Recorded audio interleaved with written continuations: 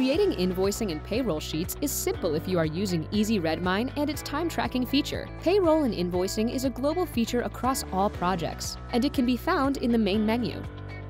In this table, you can see time entries of users per each project, with details about the type of work and particular task on which time was logged.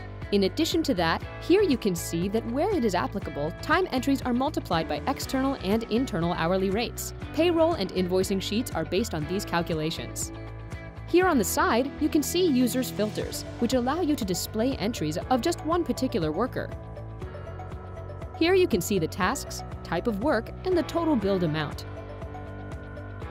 Using options, you can easily adjust both columns of this table, as well as set various filters, such as time period.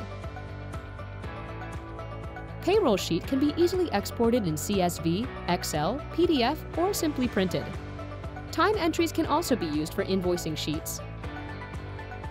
Simply go to Filters and select a particular project for which you need the invoicing sheet.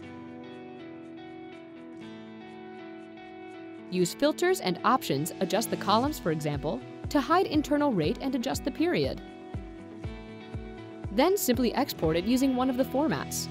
Exports can also be branded to fit your corporate identity. And just like this, in a few clicks, you can have both payroll and invoicing sheets right in your Easy Redmine, thanks to the complete financial reports of wage expenses based on users and projects. Thank you for watching.